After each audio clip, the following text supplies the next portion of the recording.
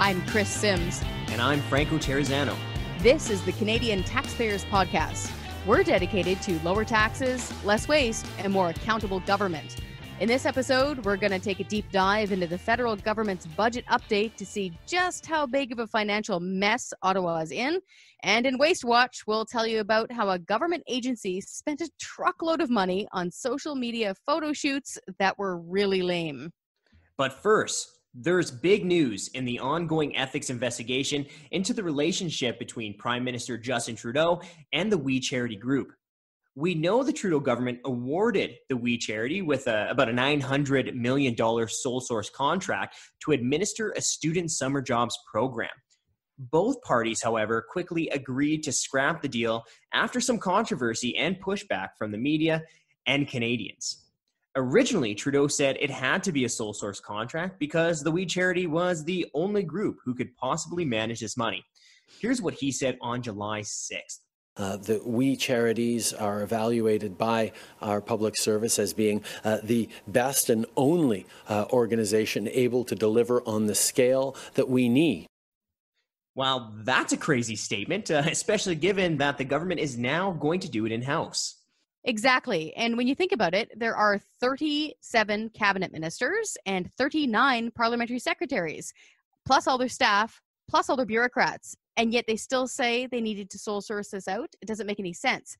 But here's the kicker.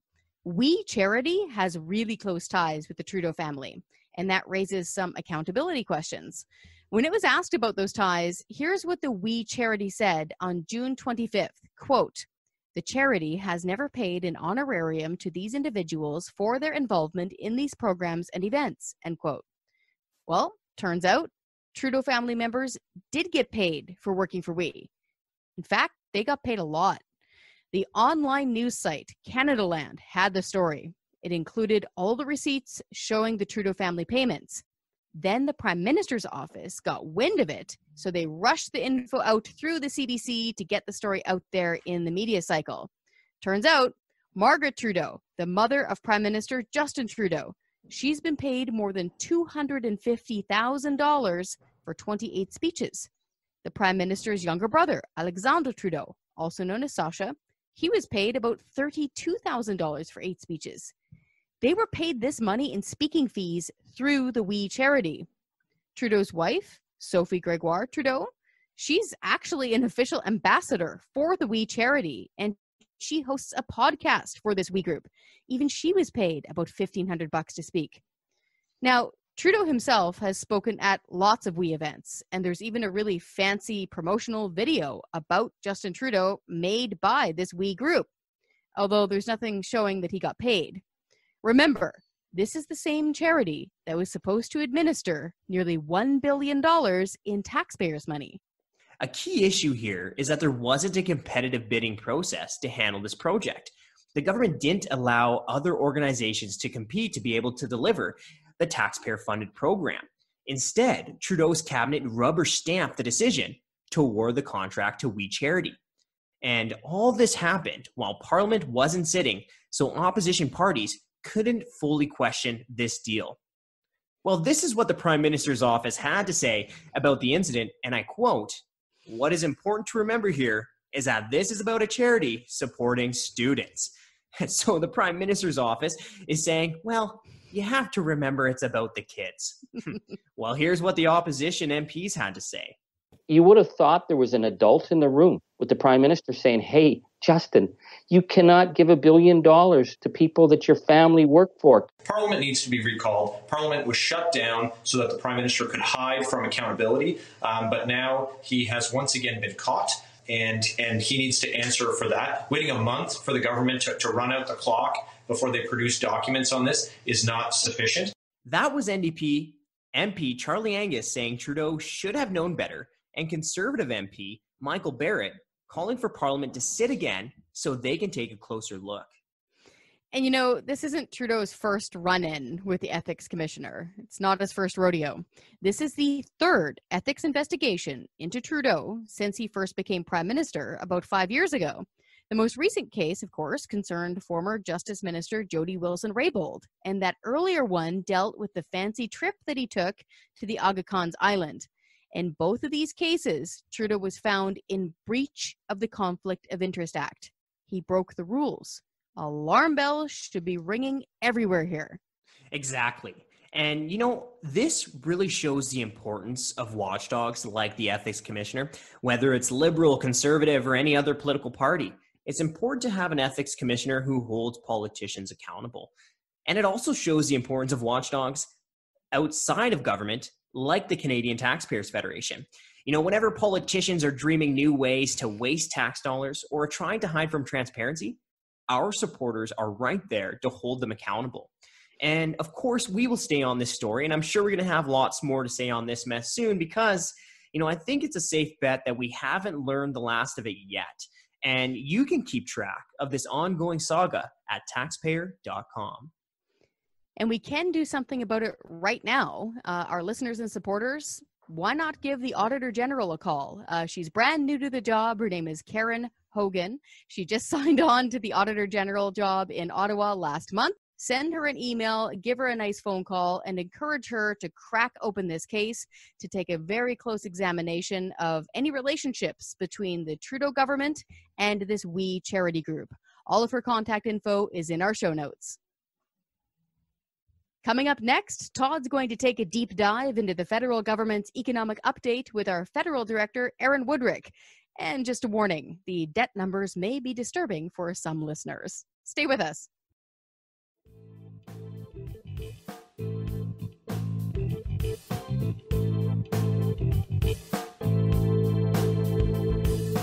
It's time for our deep dive. This is the part of the podcast where we get deeper into important issues.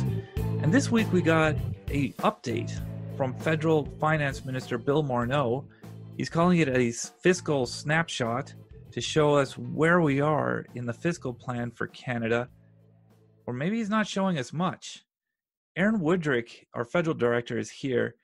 And at very least, he can show us some pretty big numbers. Aaron, tell us about that. Well, Todd, I did something actually I've never done before. Usually when I write a press release and I'm writing, a big number like billion or trillion, I just write the word. But rather than write out the word trillion for our press release, because it's a relevant number I'm going to talk about, I'll read out to you what that number looks like when it's on paper. It's 1 0 0 0 0 0 0 0 0 0 0 0 0. That's a 1 with 12 zeros after it. It's $1 trillion, and it's the number that our federal debt is going to hit sometime in the next few months. I have kids. You have kids. You can probably hear them on the podcast from time to time. We try to get them to be quiet, but it doesn't always work. But our kids are going to be paying for this debt probably for their whole lives. $1 trillion in debt. That's a really sobering thing. It really is. And, we get that number from the minister's, what he's called a fiscal snapshot. It was basically an Instagram selfie, really. There was not a lot in it, in spite of the fact it was 168 pages. And for the first time during this crisis, we got an official estimate of the size of the federal budget and the deficit, and it clocked in at a whopping $343 billion. And even worse, when you take all that new borrowed money and add it to our existing borrowed money, that's how we get to that really depressing $1 trillion figure.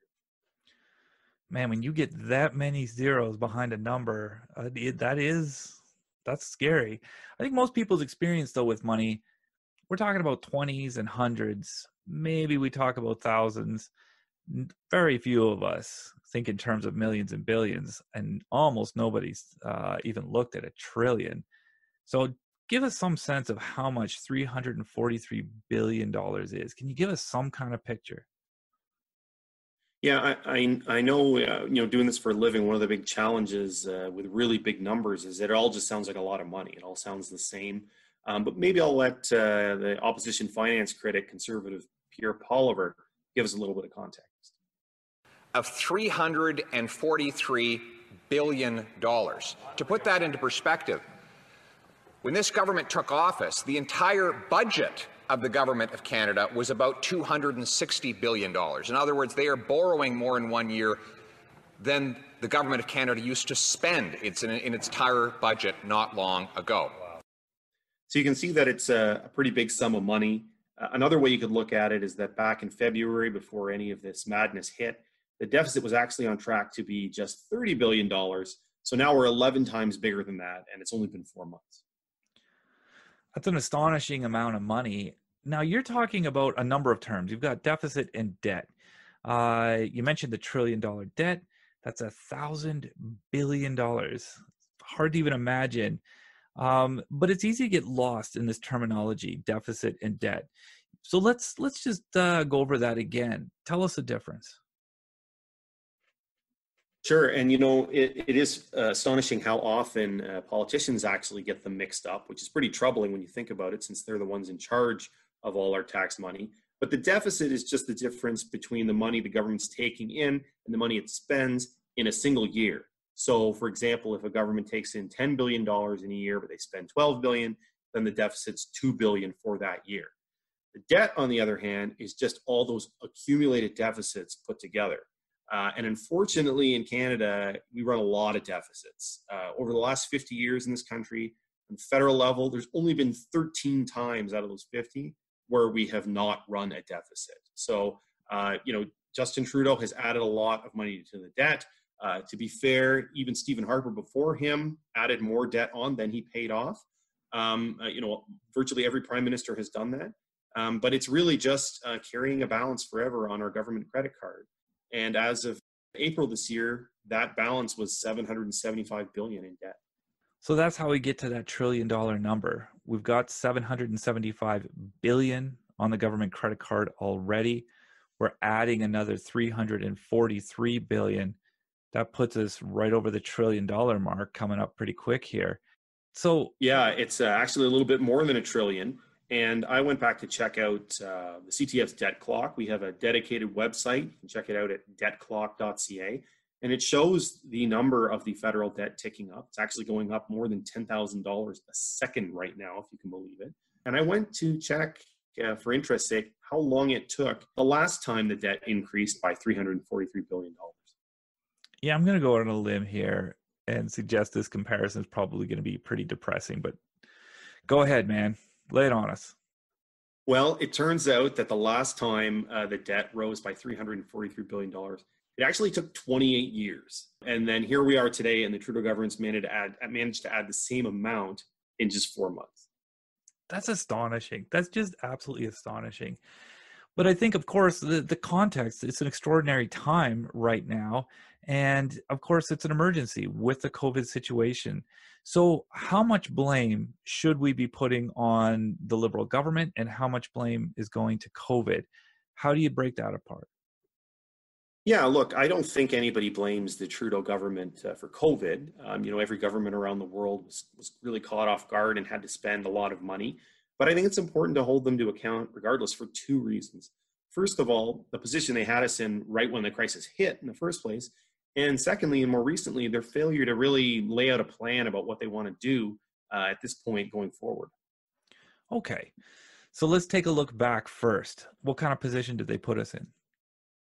Well, people might remember when Justin Trudeau came into office in 2015, the economy was in pretty good shape. It was growing. The budget was balanced. And the Prime Minister had said he was going to run some deficits, but they were going to be small and they were going to be temporary. In fact, let me play a clip here just to remind everybody about what he said. And what Canadians need are leaders who will tell them the truth. And that's exactly what I'm going to do. We are committed to balancing the budget in 2019. So that was the Prime Minister on the campaign trail in 2015. Of course, everybody knows now he broke that promise in spectacular fashion, and he ran deficits every single year, never came close to balancing. Now, if the Liberals had just kept the budget balanced when they came into office in 2015, the debt would have actually been about $100 billion less than it is now. So basically, because of all the decisions they made well before COVID ever hit, we're an extra $100 billion in debt. And that's really frustrating because on one hand, you can't predict that COVID is coming, but you know that tough times do come, whether it's COVID or something else.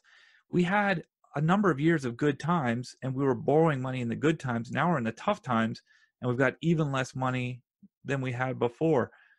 That's a really tough situation that we've gotten ourselves into.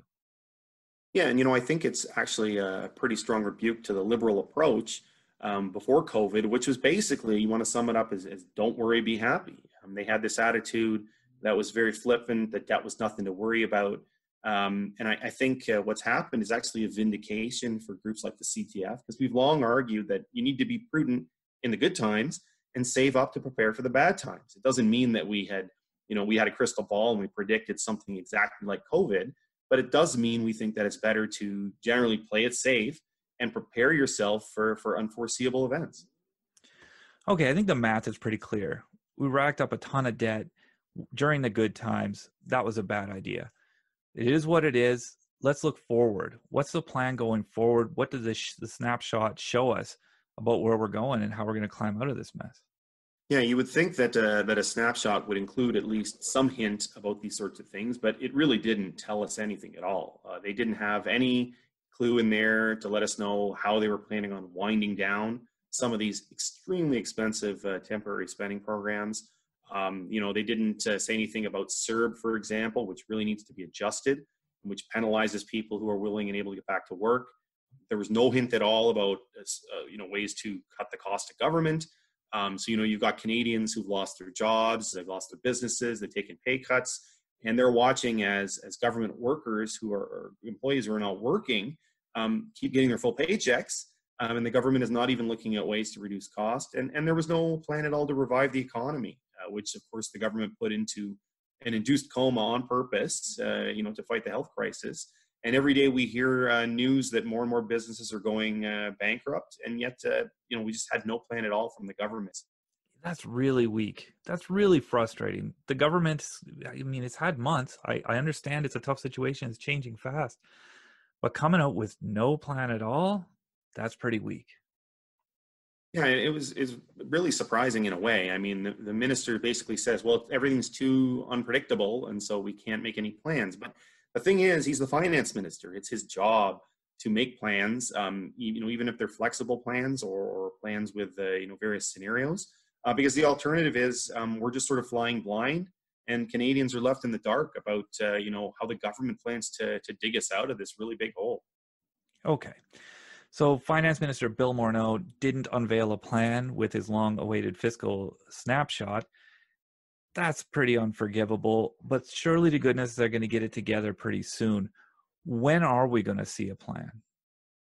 Well, that remains to be seen. There's been no official announcement, but I am betting that they will have something in the fall that provides at least a little bit more detail. And look, that's good. It's better late than never, but it was a real missed opportunity here. We're already 4 months in. This opportunity last week was the time to sort of at least lay out a plan, and they didn't do it. And of course, the problem is the longer we wait for a strategy, especially when it comes to winding down things like emergency spending, the bigger the deficit's going to be, and then the higher the climb is going to be out. So, there's no candy coating it. Unfortunately, this time we're going to face some pretty tough times over the next few years, and there's going to be some tough choices that have to be made. But you know what? That's what the Canadian Taxpayers Federation is here for. To hold governments accountable, to push them to trim spending, to tell them to get on to this kind of stuff. Everybody's working hard for their money right now, and politicians need to be careful how they're spending it. We're going to keep pounding them, trying to make some of those decisions a little better, or at least a little less bad, maybe. If you want to see how fast the debt is going up, if you want to get some visual representation of this, you're going to want to brace yourself, but go over to debtclock.ca. It shows the debt going up in real time. And I'll warn you, it's going up pretty fast.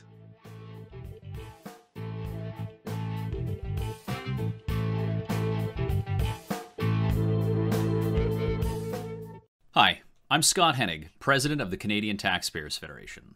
Sorry for interrupting the podcast, but I wanted to take a few seconds of your time to tell you more about the Canadian Taxpayers Federation. We are 235,000 Canadians from coast to coast that are fed up. We are fed up with politicians taking too much out of our paychecks, often to waste it on a bunch of pet projects, corporate welfare, and pork barreling to buy votes. We organize campaigns to push back on these politicians. These campaigns often include petition drives, billboards, media stunts, and more. But most importantly, they ask our supporters to pitch in and take action. Alone, we're a voice in the wilderness. Together, we're an army to be reckoned with. You can join the fight and sign up at no cost at taxpayer.com. That website again is taxpayer.com. Okay, now back to the podcast.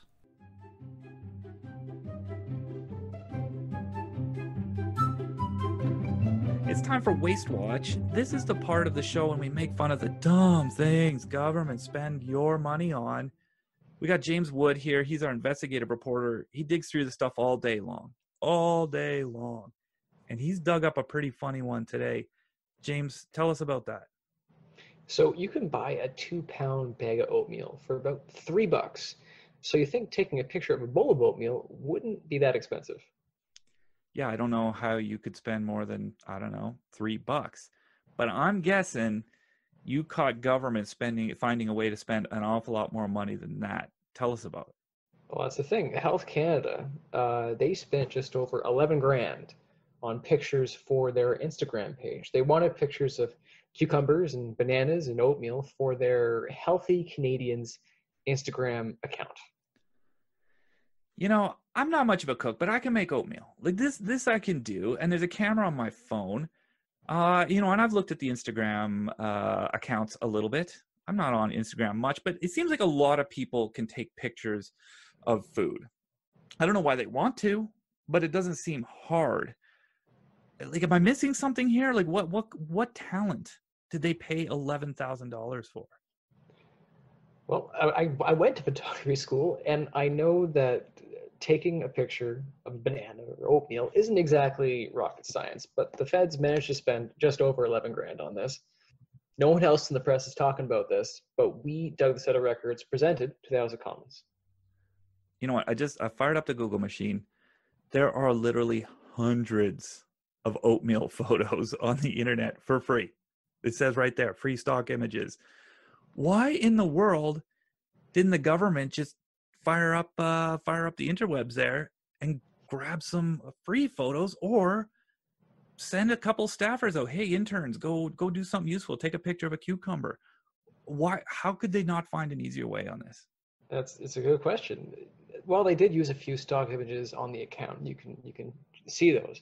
Health Canada told us that they actually commissioned a photographer because they didn't have one on staff, and they couldn't find some of the exact photos that they needed. They wanted the food to match the guidelines of the Canadian Food Guide, for one, and some other strange guidelines there. It was a bit bizarre. Matching to the Canadian Food Guide, that's not rocket science. Like, maybe don't take a picture of a Slurpee. Like, that makes sense. But like, really anything in the fruit section should be good. And listen, you don't have to have a dedicated photographer. We don't have a dedicated photographer on staff, but it's not hard to get a shot if you need it. What photos were they having trouble finding? Well, that was one of the weirder ones. So the one obstacle they cited was they couldn't find a photo of an adult wearing a helmet while skating in Canada. That was just impossible to find. So they had to commission someone to take this picture, and you can actually see the photo. It's a guy skating in Ottawa with a helmet on, just outside City Hall, having a great time. Big smile on his face. You know, if you were going to have a scavenger hunt and you said, you know what, you got to find a photo of a Canadian skating with a helmet on, that scavenger hunt would be over in like 7 seconds. Just walk into the nearest Timmy's and say, hey, does anybody got a photo of somebody wearing a helmet and skating? And probably 2/3 of the people there would be like, here, look at my phone. Here's my kid skating. How in the world could they have trouble finding that? And actually, you know what? Now I think about it a little bit more. The federal government spent more than $8 million to build a rink right on Parliament Hill. That was like a couple of years ago. You're telling me nobody in the federal government thought to, hey, I'm going to take a few shots of this, just snap a few candid photos. Really? How in the world could you have trouble finding a photo of a Canadian skating with a helmet on? That sounds like the easiest challenge in the history of the world. Well, they also, on top of that, they paid for a photo of someone having a pretty rough time on the toilet. That's just kind of getting weird now, man. That's weird. It's Health Canada, of course, reminding us it's important to get enough fiber in our lives. Okay, you know what? We're not going to go down that trail any further. I think we're out of time for the podcast. I'm sorry, we're out of time. Listen, here's the bottom line, though. The government spent $11,000 of taxpayers' money on pictures of bananas and oatmeal and skaters with helmets, and well, like a guy doing his business, I guess. All of that is a super dumb use of taxpayers' money. We're thinking of like some fun pranks to play on the federal government on this. So stay tuned for that, because there might be more. Check out taxpayer.com for links to this whole story, and stay tuned. We're going to have some more fun with this, I think.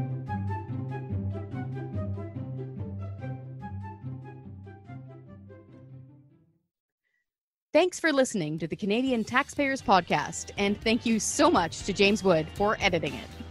And please subscribe, like, share, and review our show. It really helps us get the word out to more people. And thanks again for listening.